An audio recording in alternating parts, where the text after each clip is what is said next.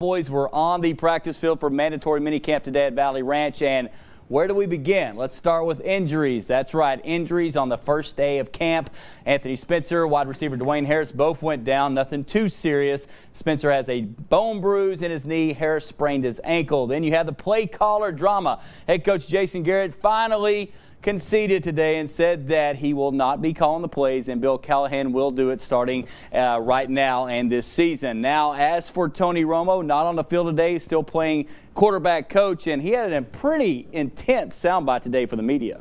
No matter what, we're going to have to open up the football season against the New York Giants, and whether you said great things or whether it said the Cowboys or whatever, they're the best ever, they're the worst ever, they can ever, they can, it doesn't matter. You still got to show up and you got to play.